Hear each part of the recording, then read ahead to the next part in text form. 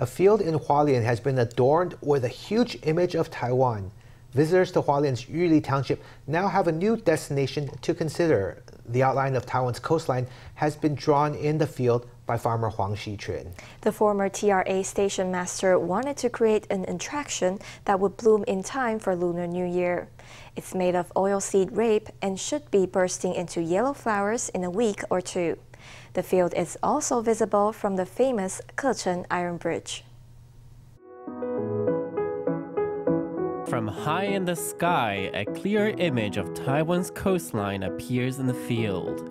The magnificent and highly accurate image is being created out of oilseed rape.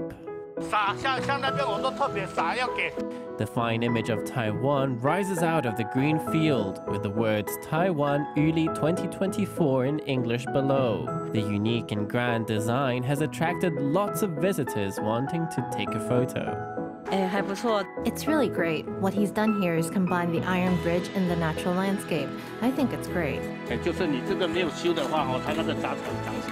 The special field is in Hualien's Yuli Township. It was created by retired TRA stationmaster Huang Hsi-chuan.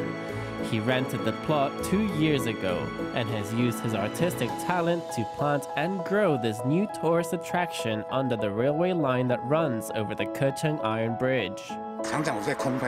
I've often captured him in my aerial photos. He's running around in the field working hard and making it look beautiful.